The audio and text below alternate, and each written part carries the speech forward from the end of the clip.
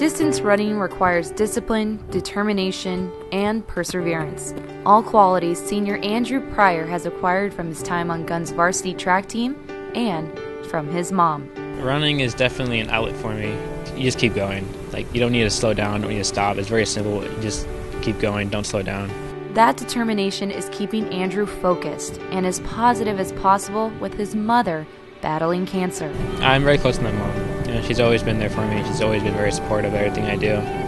She's always pushed me to reach my full potential, to be the best. Andrew's mother was diagnosed with breast cancer 18 years ago, but was confident she had beaten the cancer. But 4.5 years ago, the Pryor family received some shocking news. My first diagnosis was when it was DCIS, ductal carcinoma in situ. That means it's supposedly only 2% of that ever comes back.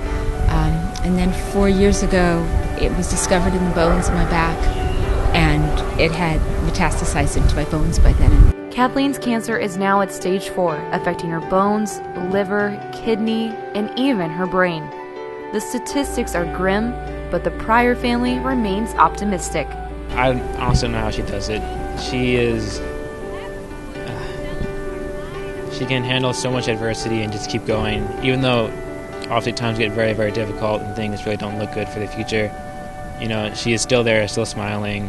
This emotional hardship is tough for anyone to handle. But in his senior year, Andrew makes sure to stay the course with his studies and his sports. She's definitely very optimistic, definitely tells us to, hope for the best. It is Kathleen's determination inspiring her son, but it is Andrew's compassion supporting his mother through this epic long battle. I don't really want to show my mom that it's so devastating because it's hard for me and I can't even imagine what she's going through with all this. So I really don't want to be going to her for her support. I want to be the one that she would turn to for help.